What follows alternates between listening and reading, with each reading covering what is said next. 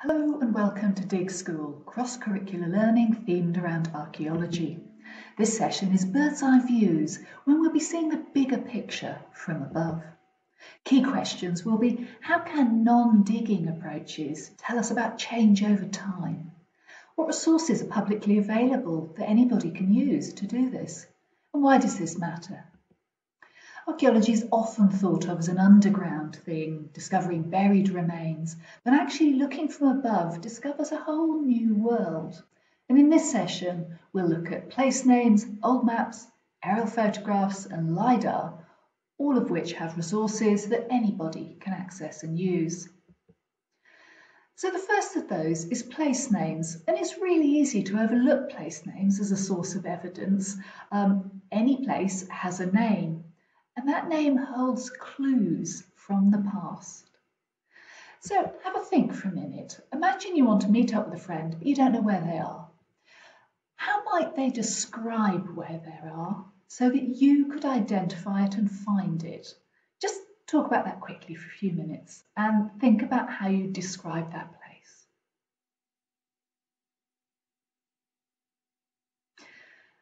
So what sort of descriptions did you come up with? Was it at so-and-so's house? Good way to describe somewhere. Perhaps it was outside McDonald's.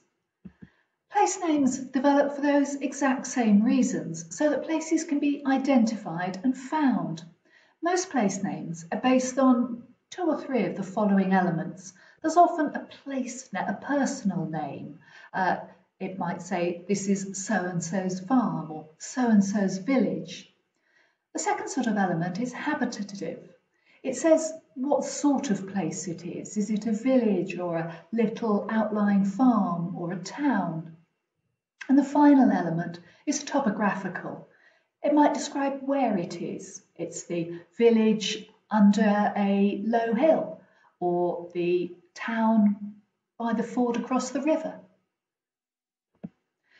Because this is the way place names develop, they can tell us something about the place's history, the place's character, what it was like, and about the landscape around it. So let's explore that a little bit. So there's a list of place names here. Some of them you'll have heard of, some of them you might not have done. They're all quite big places, quite well-known places. In your booklet, you've got a list of those places, and I'd like you to write down what do you think those place names mean. Now, to give you something to work with on this, here's a list of common place name elements. And most place names are made up of at least 2 elements. The bridge over such and such a river, or so-and-so's farm. So for each of those place names you've got listed in your workbook, have a look down the list of names here and look for those elements. And you should be able to put them together and think, how does that make sense? If I was an Anglo-Saxon looking to name a settlement that I've acquired or inherited, how would I describe it? And how has that come to develop the place name there is today? And just as a hint, if you do get stuck on an element that is not on that list, it may well be a personal name. So-and-so's farm, for example, would be something rather fun. So I'll give you as long as you want to think about that and write down your answers.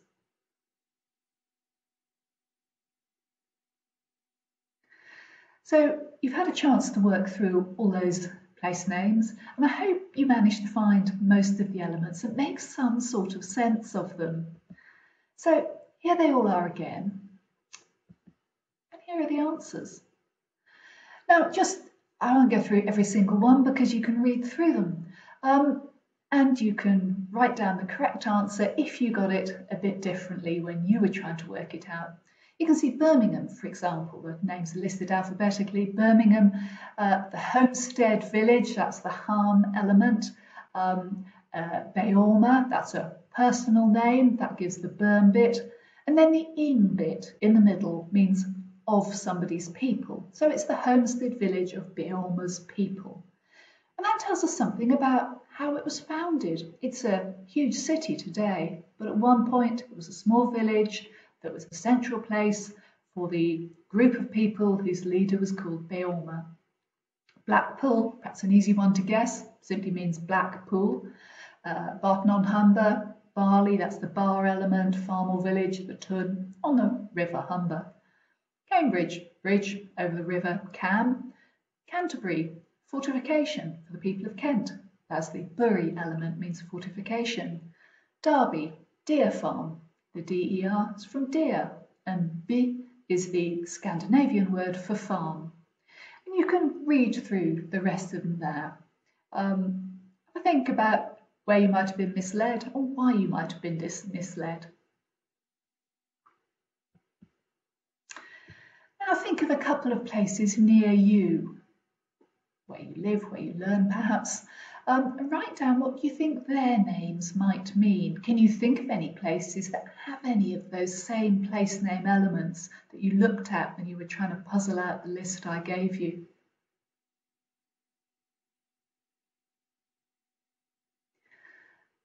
Now you've done that, imagine you're founding or taking over a settlement. What would you call it? How would you construct a name from it? Perhaps using some of the same ideas or even some of the same words that people have used in the past. Write that down in your workbook and say what it means.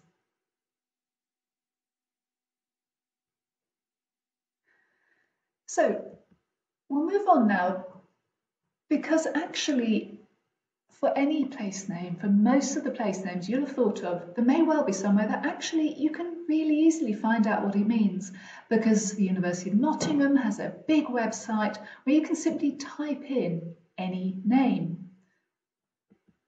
So for example, Aylesby, the meaning is there, it's a personal name plus that by element again, meaning farm of. It's a Scandinavian place name, and that's just giving us a little bit of a hint about its history. You can actually search on this by county, so you can literally click on the list, just select any county. This is Leicestershire here in the middle of England, and each red dot shows you a place name that's recorded on that website. And you can actually explore it by language. We've already looked at Aylesby and thought about the fact that that's a Scandinavian name. And you might think, well, why have settlements in England got names from Scandinavia? And of course, they relate to the period when large numbers of Danish settlers were coming over and living particularly in Eastern England. So what you can actually do on this website is go through language by language. So for Leicester here, these are all the names that are just the Celtic names. You can see there's very few names that survived from the Celtic period. That's the pre-Roman period. It's not to say that Leicestershire wasn't densely settled then, it certainly was, but those names haven't survived. Those places have either moved and been refounded elsewhere, or the names changed. Going into Old English, we can suddenly see this seems to be the period when most of the places that are known by a name today acquired that name. So Old English is the period sort of up to about the 11th century, the sort of period of King Alfred, Beowulf, the Anglo-Saxon period. So we can see how many settlements are gaining their names at that time. Then we can look at Old Norse and actually see there's really quite a lot of places that have acquired names from the Old Norse. That again, that's the Scandinavian place name element, coming over from the other side of the North Sea with those Danish settlers. Some of those places may already have had Old English names being given by the Anglo-Saxons, but they acquire a new name. Instead of being somebody's tun, they become somebody's by. Again, a completely new name. It's a Scandinavian person's farm, no longer an Anglo-Saxon settlement. And then into the Old French, and this is interesting because there's so few of those. The Norman conquest, of course, brought in another sort of different set of people in charge. But they seem to have had very little impact on the names of settlements. The existing names went on continuing in use. So you can see from this how place names give us that little extra window into the past. just as examples, so there's a place called Ugly in Essex. Brilliant name. You might think, well, it's obviously just not a very nice place. But it's just not that simple. It is a very nice place. And when we look in this website at the meaning of that, we can see there's a personal name and lair, which means a clearing in woodland. So we can tell from that we've got an Old English personal name and that it's a place that's in a clearing in woodland. That implies that the area around it was then wooded. So in the Anglo-Saxon period, when the place acquired its name, when that personal name developed, Uggers, when Ugger acquired that estate and it became known as Uggers settlement in a clearing in woodland, it was a heavily wooded area. And just as another example, North Ferriby, very different places. It's up in Lincolnshire. The ferry, that gives you the ferry element of the name, so a boat, and that'd be a place name. So this means it's the farm by the ferry, and that tells us there was a ferry across, presumably, the Humber at that time. So you can reconstruct quite a lot from these place names. What we're now going to look at is maps.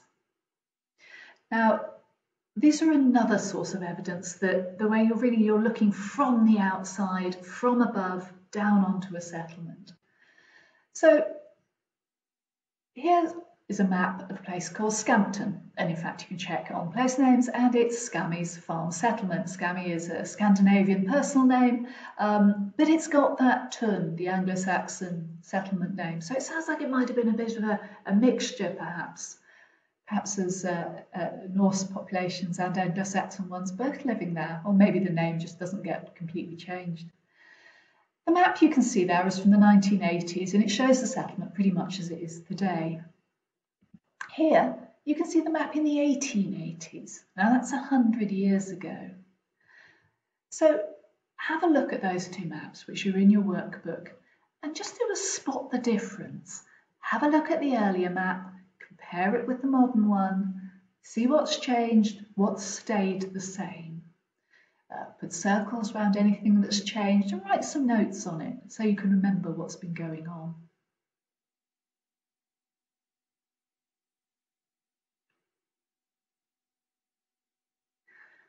So you've had a chance to have a look at this map and see the similarities and differences.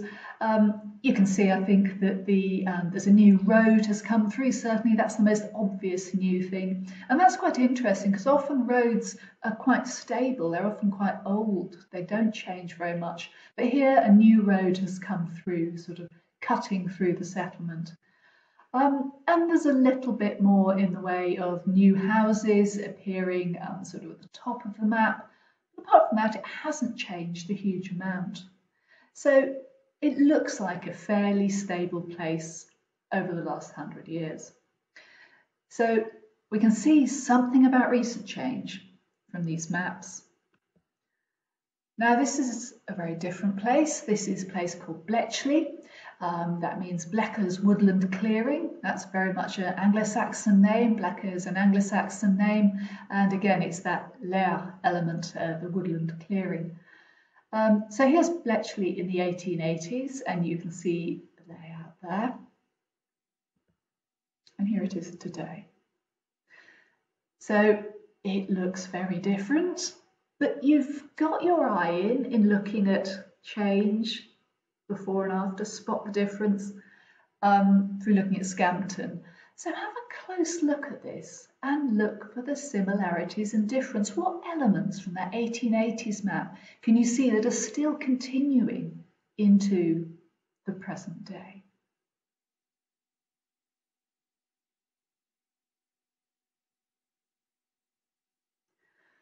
Okay, so you've had a chance to have a look at that.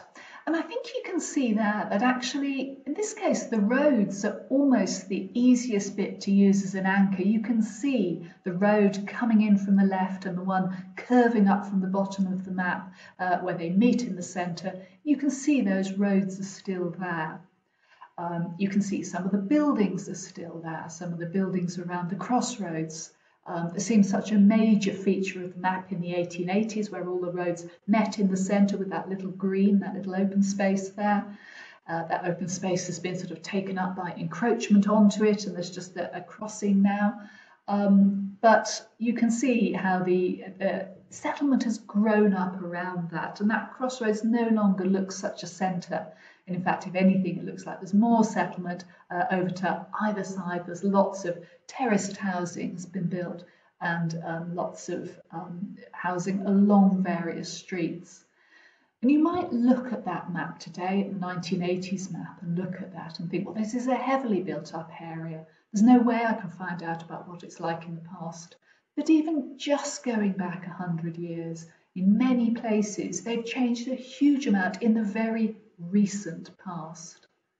So maps can be a hugely useful source of information to try and find out about how a place near you might have changed over time.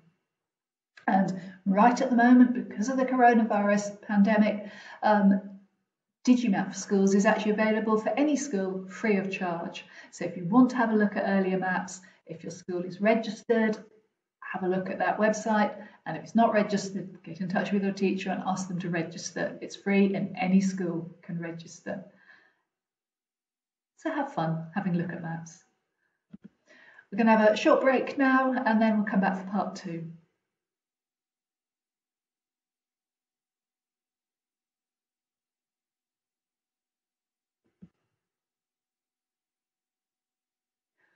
Okay, so for part 2 of Up and Away, we're going to look at aerial photographs. It's another way of looking at a settlement from above to try and see the bigger picture.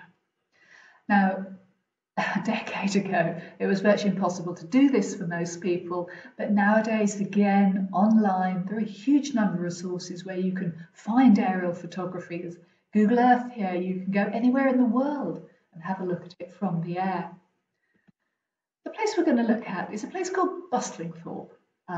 This is what it looks like from the air. You can see it there. It looks another tiny place, like Scampton, even smaller probably. And here are the maps and the place name.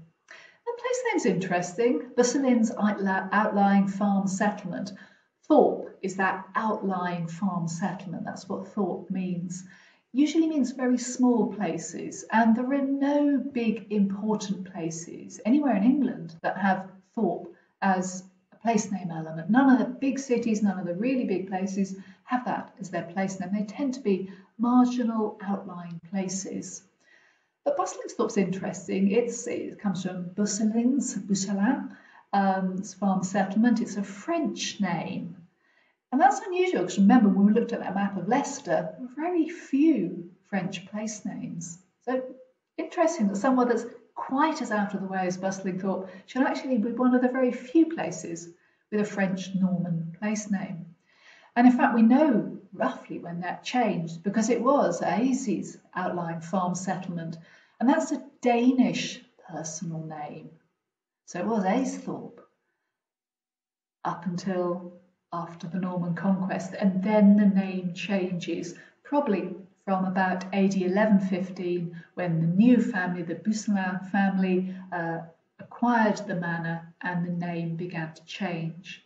Probably coming just from common use. People had been calling it Aes's settlement for quite a long time, but it wasn't Aes's settlement for any longer, it was Busselin's. Therefore, people are just saying, well, where are you going? Where are you from? Oh, from Busselin's outlying farm. That's just the way language changes by the convenience of people using it. So you've got 2 maps here. Have a quick look at these just on screen to have a look at what's changed and what's stayed the same.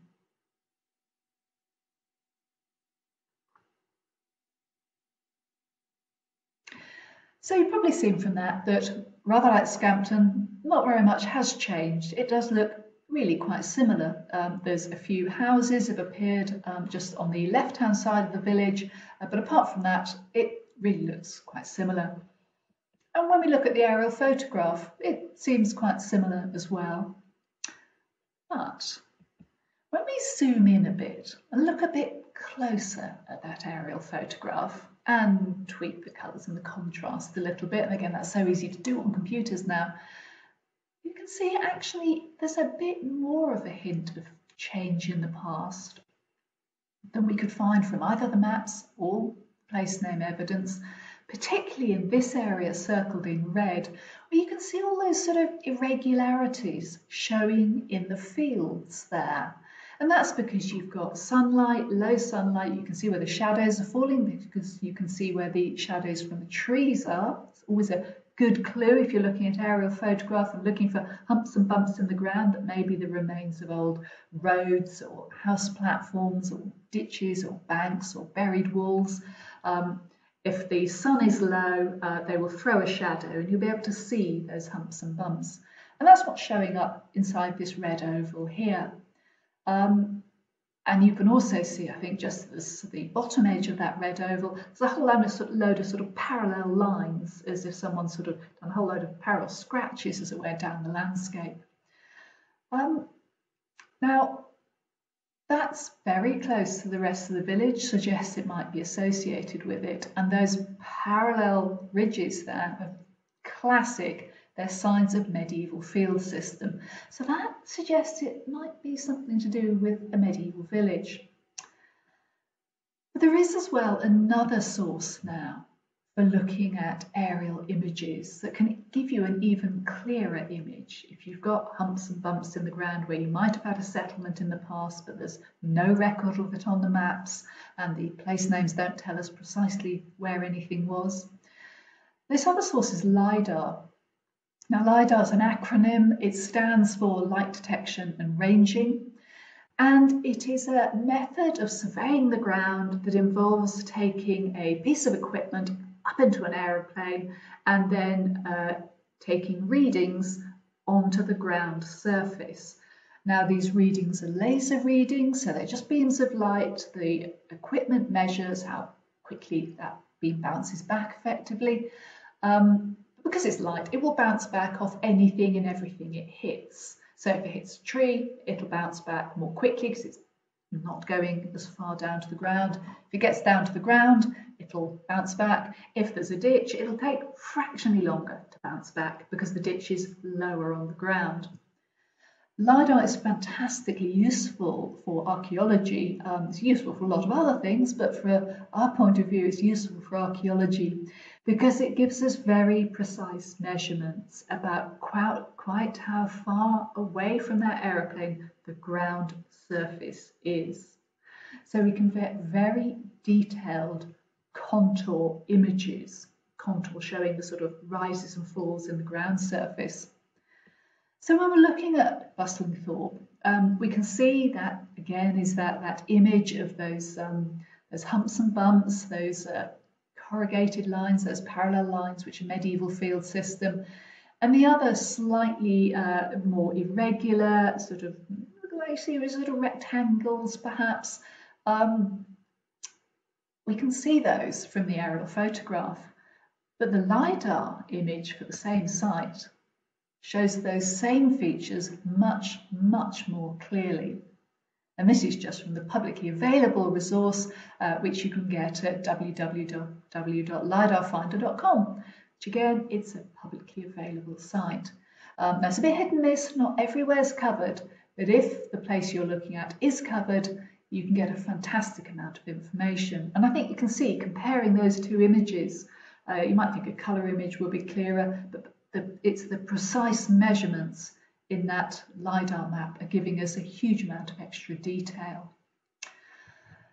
Now, what that immediately starts to look like is a medieval settlement. And if you've seen them before, you know that's what they look like, and particularly associated with those medieval field systems. You get those parallel lines. You think, oh, yep, that looks like a bit of medieval settlement. And in fact, this one was so impressive that a few years ago, some archaeologists actually did a detailed survey of it. This is before LIDAR had been developed, and in those days, the only way you could record a site like this was by going across it and actually measuring the humps and bumps on the ground. So you can see here, you've got the plan on the right and the LIDAR image on the left. So have a look at these. Compare the photo with the plan and draw onto the photo in your workbook all of the features you can see on the plan. Have a very close look and see if you can pick out all of those features on the photograph. So I'll give you a few minutes to do that.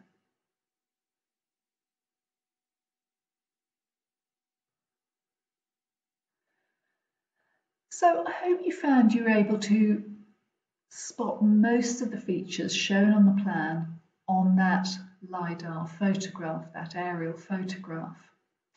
Now, once we've got all these features recorded, of course, then the next question is, well, what are they? What do they mean? We're trying to understand the past. We want to know what they mean. Now, analysing this gives you a chance to think about what these features are. So the rectangle outlined here, and I expect you picked that up quite easily. It was quite a noticeable feature. That's a group of medieval strips bundled together. Each peasant family was given a collection of a scattered set of strips so that everyone got a share of good and bad land, but those strips were grouped together in small sort of furlongs, and this is one of those sort of very small fields. There will be no hedges or fences or anything between those fields. They're all completely open.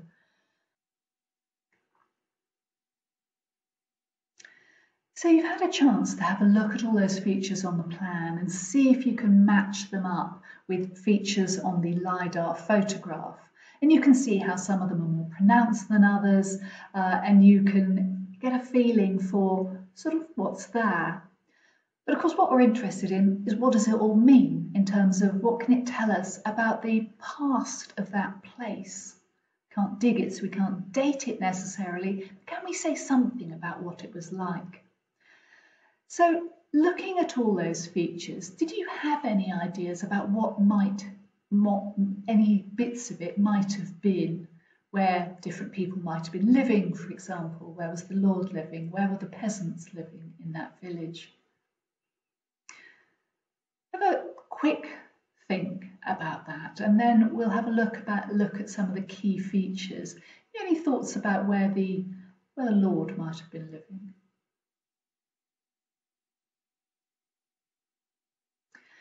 So it's quite difficult to tell that sometimes, but because we've got this plan, people have analysed this, and these are the key features that are present. So the biggest and most impressive one are the two ones that are outlined in purple there. They're both moats. Now, a moat is a wide, shallowish ditch that would have been filled with water. They're a classic medieval status symbol. Lords often put moats around their houses and the sort of complex where not only their house but all of the other buildings that they would have had, a barn to store their grain, a smithy perhaps even, other buildings, a detached kitchen, everything that was to do with the lord's household, and they'd have a big moat around it. Partly for defence perhaps, probably more for status than anything else. It was what you had if you could afford it, or if you were of sufficient status. May have been an aesthetic thing so that your house could be reflected in the water. It would have provided a convenient source of water as well for washing or perhaps even for fishing. Here at Bustlingthorpe, there's even a second moat. That might have been a sort of detached garden. But we can see it's quite an impressive site. And again, we think of that Busselin family inheriting that site or taking over that site, perhaps in the 12th century, and building this moat. Most moats do date to the 12th or 13th century. We've established that from excavation. So it looks like we can see the Busselin family busy making their mark on Bustlingthorpe, and maybe that was one of the reasons it changed its name, because they were very busy in their local place. They really made a difference. We can also see there's two buildings. The only buildings of any great antiquity are the manor house, which is in the middle of the moated site. Actually, the manor house today is a relatively modern building, but it's almost certainly on the same site as the medieval one because it's in the middle of the moat. The other old building is the church that you can see marked in red. Now that's just outside the moat, but it's very close. Suggests the Lord had quite a lot of control over the church. And what you can also see is a load of hollowways. Now, holloway just means street. And having had a look at that LIDAR photograph, you can see how these streets are hollowed as people use them year after decade, into centuries even. The ground gets worn away through the constant walking and they develop a hollowed shape. So you can see there's a number of holloways sort of snaking their way through the village, and they're the most recognisable features because they're the most clearly defined. And of course, there's also those ridges of those medieval fields, both to the bottom of the settlement on the south side and up at the top as well. So the next challenge is to think about where everybody else was living. We've identified the Lord would be in the church, the Lord would be in the manor house rather, and the priest would be living perhaps in a small building near the church. Where did everybody else live? So what I'd like you to do is have a look at that plan and the LIDAR photograph, whichever you find the easiest, and try and work out where the peasant families were living. Now, we know from Domesday Book there are 12 villagers and 2 freemen recorded. Now, each of those would have had a family, and to accommodate that family, they'd have had a cottage that was set within a plot of land that would have any sort of, outbuildings, somewhere to keep the pig perhaps, and a little bit of land to grow their vegetables in, a little bit of enclosed land. The rest of the fields are very open and shared out, but these little sort of paddocks are little private spaces. These sort of combination of cottage and paddock, they're usually rectangular. Often the cottage will face onto the street, and then the paddock will extend out behind it. And this cottage and paddock thing is called a toft. We come across these very often, these tofts. So have a look at the plan and see if you can work out where 14 of those tofts could have been fitted in. Can we fit them? Can we fit those earthworks, those visible remains today that have been recorded by the incredibly modern technology of satellite machinery? Can we relate them to the Domesday Book record 1,000 years before? So have a think about how those would fit in. I've sort of marked up one here at the top of the page there. You can see that. That looks like a fairly clearly defined one. If I take that off, you can see it there. And there it is on there.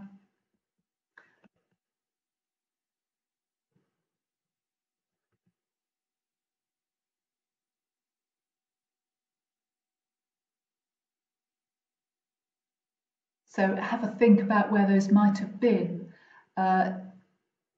So there's one that I put on here to get you started, just up in the top of the map there. And you can see that's quite well defined. If I take that off and put it on again, you can see where that is, and hopefully you can match that up again to the LIDAR photograph.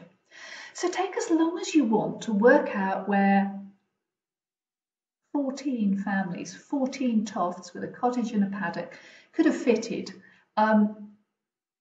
And what trace have they left? So fit them into the remains that we can see there.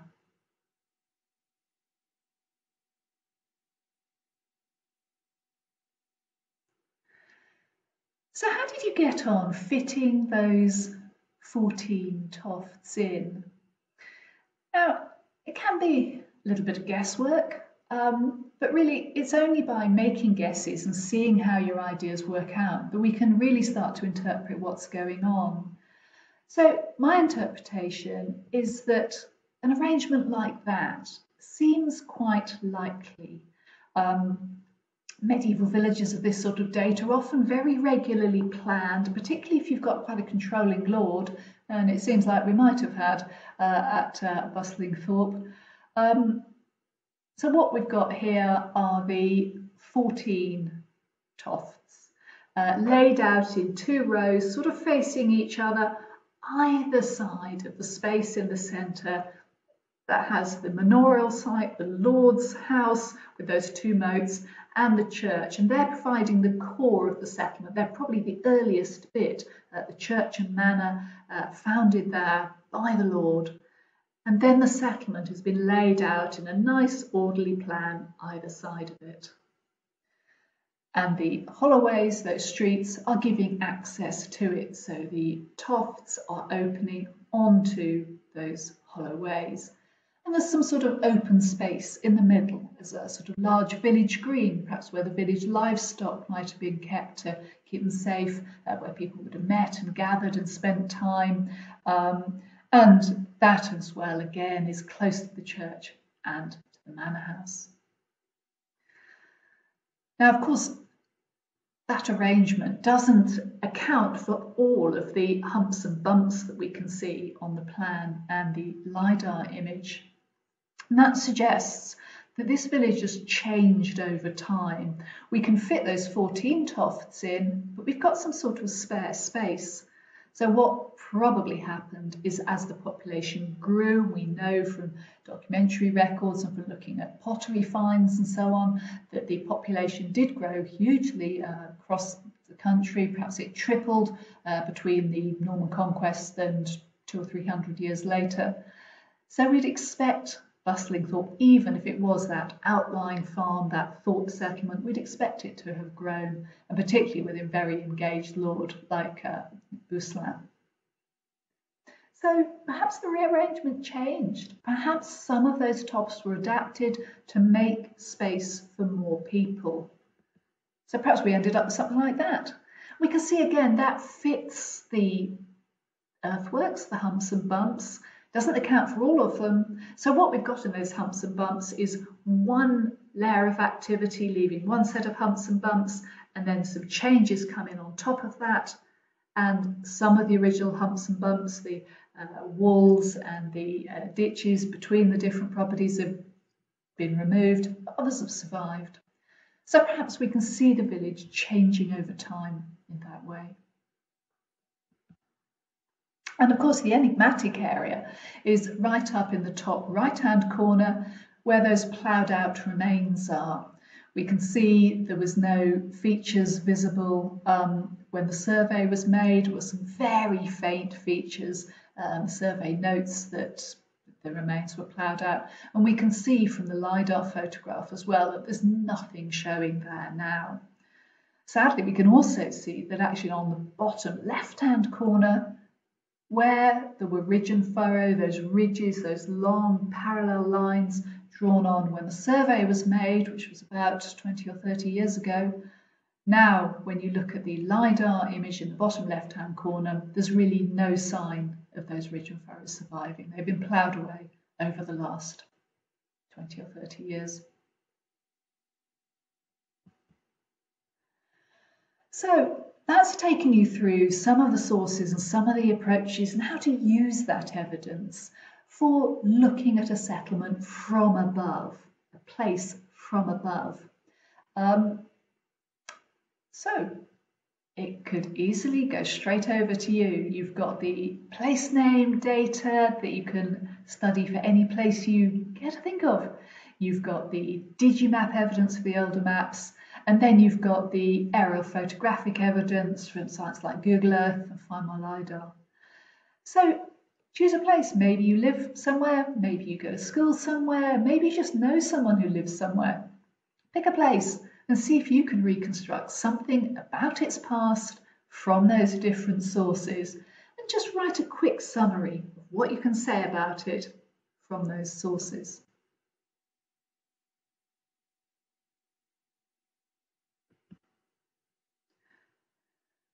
So I hope you've enjoyed that dig school. We've looked at key questions. How can non-digging approaches help us understand change over time? And I think we've seen how place names can tell us something about what places were like once, and we can compare that today. That old maps can show us about recent changes, which we can compare to today, compare maps today to older maps. And then aerial photographs and features like LIDAR can show us some of the earlier remains that survive. And we know what resources are publicly available. And why does it matter? Well, because it's such a brilliant way of being able to put you in touch with a research project that you can do for yourself without even leaving your home or your school if you have access to a computer.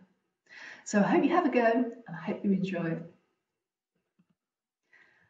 Thank you for watching this issue of Dig School, Bird's Eye View, and I hope to see you at another Dig School in the future. Thank you.